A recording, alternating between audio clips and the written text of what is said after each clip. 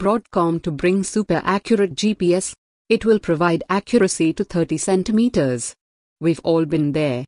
You're driving down the highway, just as your navigation app instructed, when Siri tells you to proceed west for 1 mile, then merge onto the highway. But you're already on the highway. After a moment of confusion and perhaps some rude words about Siri and her extended AI family, you realize the problem. Your GPS isn't accurate enough for your navigation app to tell if you're on the highway or on the road beside it. Those days are nearly at an end. At the Institute of Navigation GNSS Plus conference in Portland, in September, Broadcom announced that it is providing customers samples of the first mass-market chip to take advantage of a new breed of global navigation satellite signals.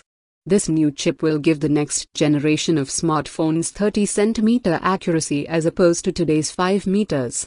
Even better, it works in a city's concrete canyons, and it consumes half the power of today's generation of chips.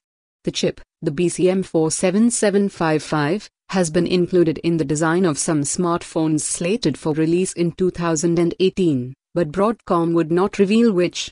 GPS and other global navigation satellite systems, GNSSs, such as Europe's Galileo, Japan's QZSS, and Russia's GLONASS, allow a receiver to determine its position by calculating its distance from 3 or more satellites. All GNSS satellites, even the oldest generation still in use, broadcast a message called the L1 signal, which includes the satellite's location, the time, and an identifying signature pattern. A newer generation broadcasts a more complex signal called L5 at a different frequency in addition to the legacy L1 signal. The receiver essentially uses these signals to fix its distance from each satellite based on how long it takes the signal to go from satellite to receiver. Broadcom's receiver first locks onto the satellite with the L1 signal and then refines its calculated position with the L5. The latter is superior, especially in cities, because it's much less prone to distortions from multipath reflections than L1. In a city, the satellite signals reach the receiver both directly and by bouncing off one or more buildings. The direct signal and any reflections arrive at slightly different times, and if they overlap, they add up to form a sort of signal blob. The receiver is looking for the peak of that blob to fix the time of arrival. But the measure the blob, the less accurate that fix, and the less accurate the final calculated position will be. Skinny signals, to be accurate, receivers need the signal that takes the shortest path from the satellite, green. Classic L1 satellite signals overlap with their reflections, blue and purple, to form signal blobs, which mask the shortest path. L5 signals don't overlap with their reflections, so receivers can easily find the signal that arrives first. However, L5 signals are so sharp that the reflections are unlikely to overlap with the most direct signal. The receiver chip can simply ignore any signal after the first one it receives, which is the shortest path. The Broadcom chip also uses information embedded in the phase of the carrier signal to improve accuracy.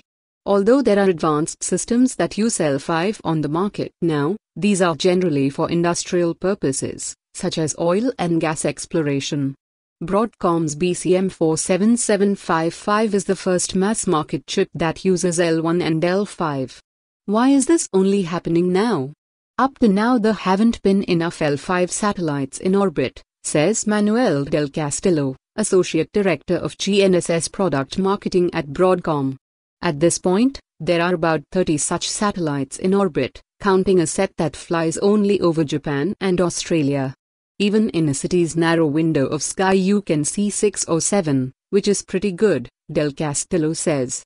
So now is the right moment to launch, he added. Broadcom had to get the improved accuracy to work within a smartphone's limited power budget. Fundamentally, that came down to 3 things: moving to a more power-efficient 28-nanometer chip manufacturing process, adopting a new radio architecture, which Broadcom would not disclose the details of, and designing a power-saving dual-core sensor hub. In total, they add up to a 50% power savings over the company's previous, less accurate chip.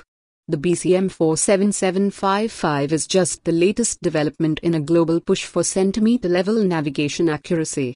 Bosch, Geo++, Mitsubishi Electric, and u-blox established a joint venture called Sapcorda Services. Competing GNSS chip makers have not announced mass-market L1/L5 chips for smartphones, but some are working on similar products. u-blox says it is working on a dual radio chip but would not give details. Qualcomm says it will be delivering products soon.